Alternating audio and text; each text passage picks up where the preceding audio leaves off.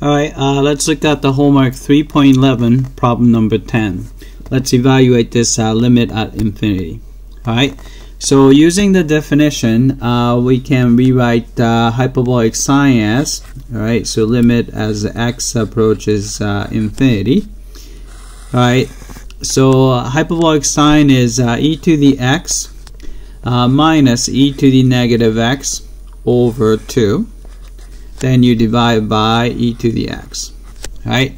So if you simplify that, you're going to get this. Right? So you're going to get limit as x approaches infinity.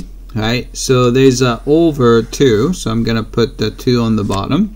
Right? E to the x divided by e to the x is 1. There's a negative sign. E to the negative x minus e to the x is e to the negative 2x. Right?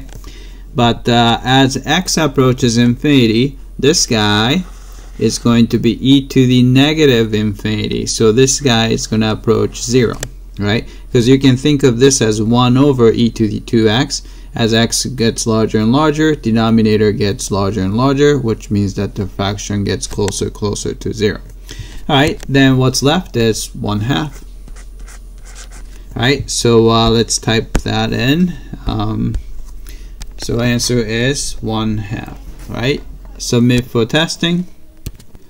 Alright, it came back and looks like we got this one correctly. Alright, that's it.